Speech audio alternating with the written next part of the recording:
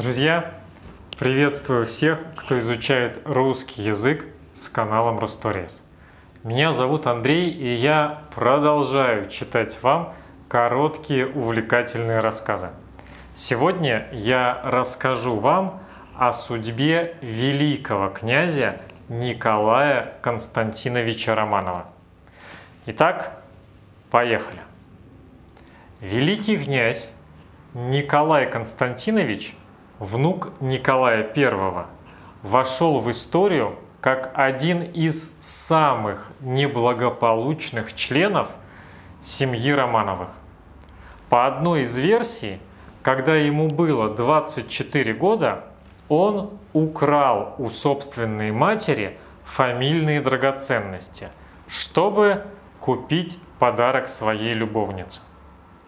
Николай Константинович родился в 1850 году. Он был первенцем великого князя Константина Николаевича, любимого брата и союзника императора Александра II. Николай Константинович рос весьма многообещающим юношей. В 18 лет он по собственной инициативе поступил в Академию Генерального штаба, чтобы выучиться военному делу. Для тех времен это был необычный поступок. Николай Константинович стал первым из членов императорской семьи, окончившим, причем довольно успешно, высшее учебное заведение. Другие великие князья, включая наследников престола, ограничивались домашним обучением. После завершения учебы жизнь пошла по традиционной для молодых Романовых колее. Путешествие по Европе, затем поступление на военную службу. Однако в 1871 году произошло событие, навсегда изменившее судьбу Николая Константиновича. Он познакомился с американской авантюристкой Фанни Лир. Биография американки Фанни Лир изобилует разными интерпретациями. Но все согласны с тем, что звали девушку Hattie. Она была дочерью пресвитерианского священника из Филадельфии. В 16 лет сбежала из дома с пьяницей Calvin'ом Blackford'ом, с которым обвенчалась без согласия родителей. Тот вскоре умер, а Hattie через некоторое время стала вести образ жизни дамы полусвета. Вскоре она уехала из Филадельфии в Париж, где Hattie Blackford впервые стала называть себя Fanny Lear по имени героини популярной в те годы пьесы. Еще по прошествии некоторого времени Фанни Лир решила отправиться в Санкт-Петербург. Некоторые авторы считают, что к тому времени она уже познакомилась с путешествовавшим по Европе племянником русского царя, великим князем Николаем. Другие уверяют, что знакомство состоялось уже в российской столице.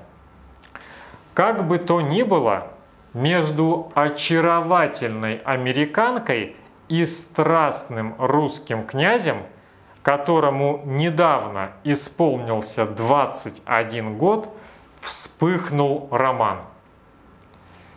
Известно, что Николай первым делом взял со своей возлюбленной расписку, такого содержания. Клянусь всем, что есть для меня священного в мире. Никогда, нигде и ни с кем не говорить и не видеться без дозволения моего повелителя. Обязуюсь верно, как благородная американка, соблюдать это клятвенное обещание и объявляю себя душой и телом рабою русского великого князя. Фанни Лир. Бурный роман великого князя обеспокоил его отца и мать. Отец нашел вполне подходящий предлог, чтобы удалить сына из Петербурга. В 1873 году Николай Константинович отправился в составе русских войск в поход на Хиву. Великий князь Николай Константинович, имевший к тому времени уже звание полковника, в этом походе получил боевое крещение.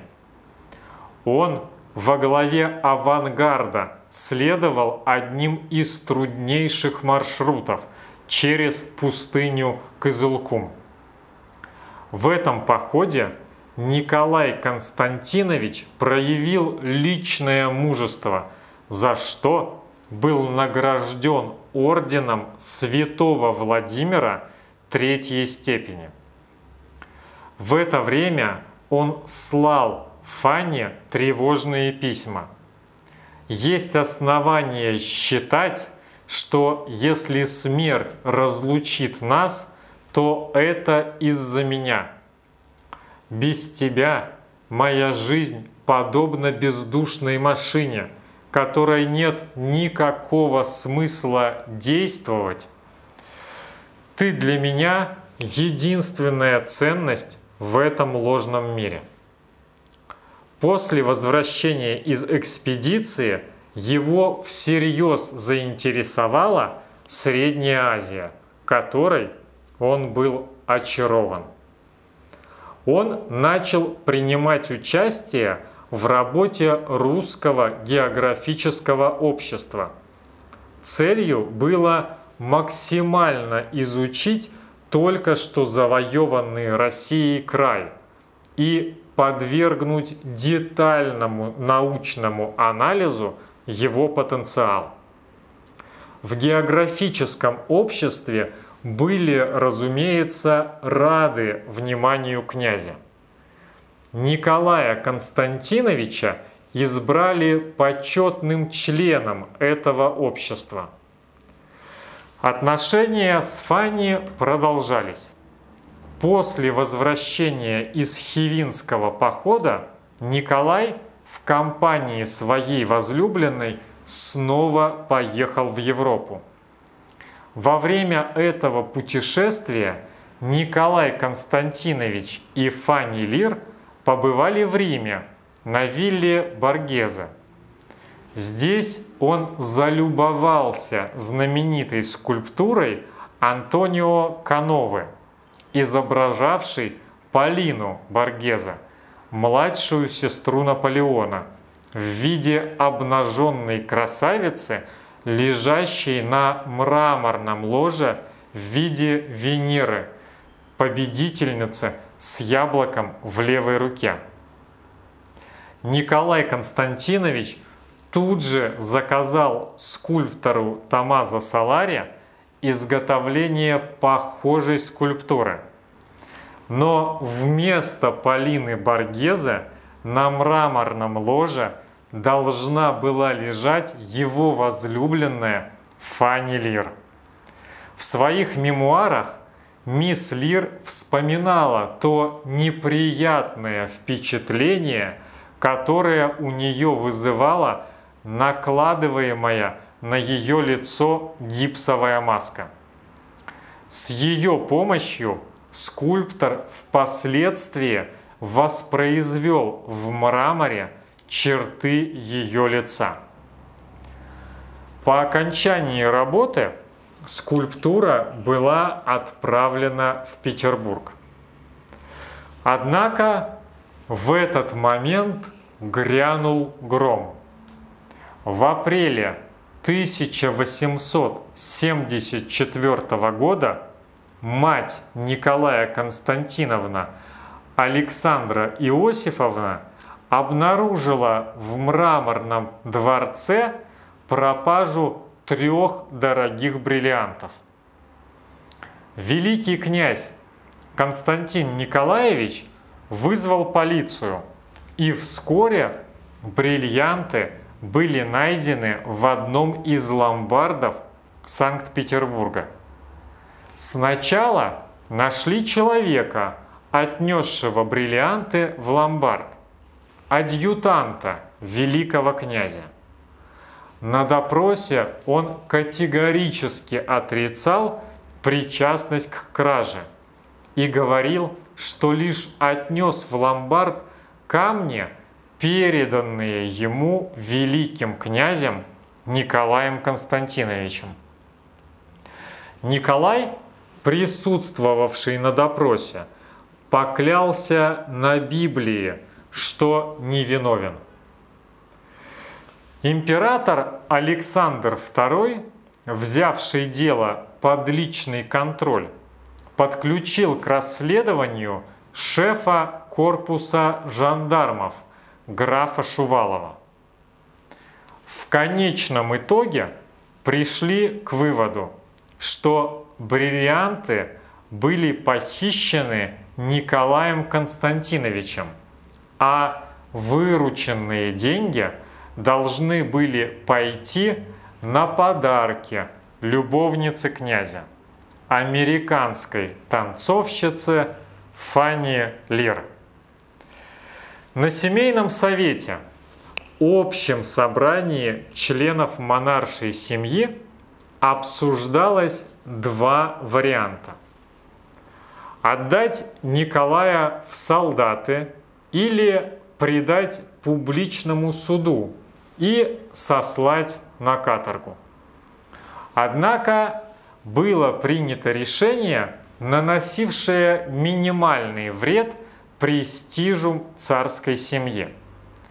Решено было признать великого князя Николая душевно больным, а затем он по указу императора навсегда высылался из столицы империи. Фанни была немедленно арестована. На следующий день американский посланник маршал Джоэл послал ноту главе полицейского департамента Санкт-Петербурга генералу Трёпову. Полномочный посланник Соединенных Штатов имеет честь сообщить, что сегодня днем в квартиру миссис Блэкфорд, американской гражданки, явилась полиция. Квартира подверглась обыску, и многие вещи унесены. Миссис Блэкфорд арестована. Посланник надеется, что генерал сообщит ему сегодня вечером, если возможно, за что полиция арестовала ее и в каком преступлении ее обвиняют, и где она в данный момент находится. Посланник не намерен вмешиваться в дела правосудия, однако он полагает, что миссис Блэкфорд не будет лишена должной защиты со стороны закона. Через несколько дней Фанни Лир была выдворена из России с запрещением когда-либо сюда возвращаться. С великим князем она больше никогда не встречалась. Во Франции Фанни Лир немедленно выпустила книгу мемуаров с приложением писем к ней великого князя. По настоянию российского посла весь тираж был конфискован полицией.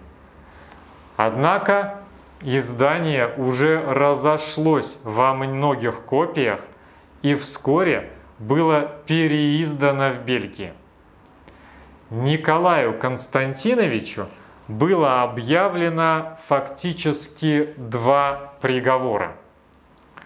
Первый для публики состоял в признании его безумным, из чего следовало, что отныне и навсегда он будет находиться под стражей на принудительном лечении в полной изоляции.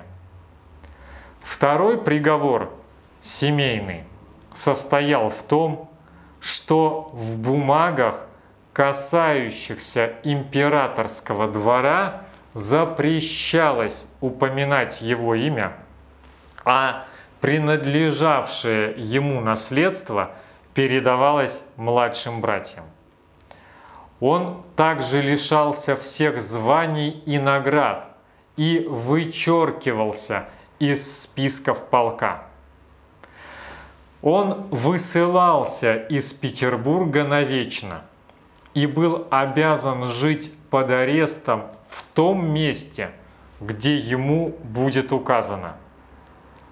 Фанни в своих мемуарах писала, что в столице великого князя держали в смирительной рубашке, накачивали лекарствами и даже били. Солдаты, сторожившие арестанта, куражились над ним, предлагая арестованному детские игрушки.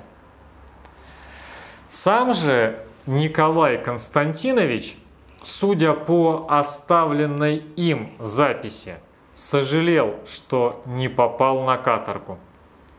Но на самом деле до такой крайности дело не доходило.